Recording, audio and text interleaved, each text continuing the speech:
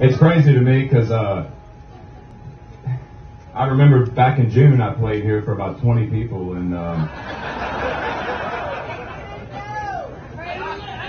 but that's the beautiful part of this country, though, is even an idiot like me can make something happen. So if I can do it, you can do it. Before we start singing, and I mean we, because I hope y'all are going to be singing too, I just had something I felt compelled to share with you. This is in Psalm 37, 12 through 20.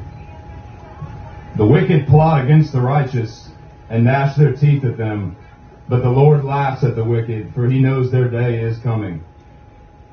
The wicked draw the sword and bend the bow, to bring down the poor and needy, to slay those whose ways are upright. But their swords will pierce their own hearts, and their bows will be broken.